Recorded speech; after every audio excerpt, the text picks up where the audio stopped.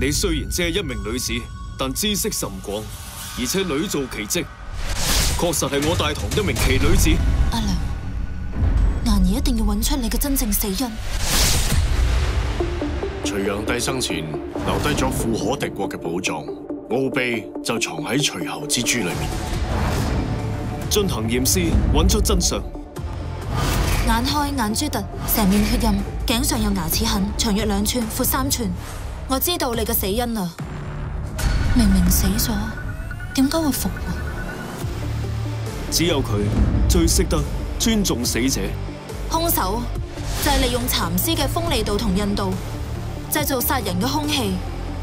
風起嘅時候，又會有人死啊！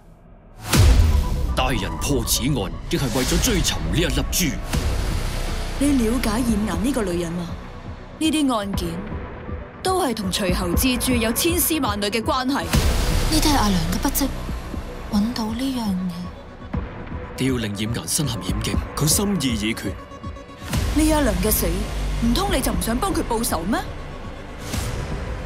小心驗顏。你將我變成你嘅棋子，呢啲所有嘅嘢都係你佈好嘅局。我以為你會信我。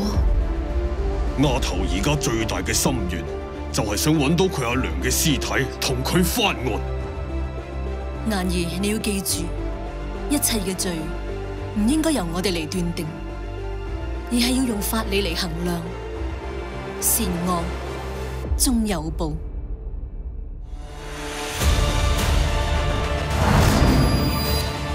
呢場貓捉老鼠嘅遊戲先啱啱開始好玩。陽光、自然、百靈。呢個驗顏係驗屍嘅高手，可以還死者一個真正嘅公道。之後嘅只有你死我活。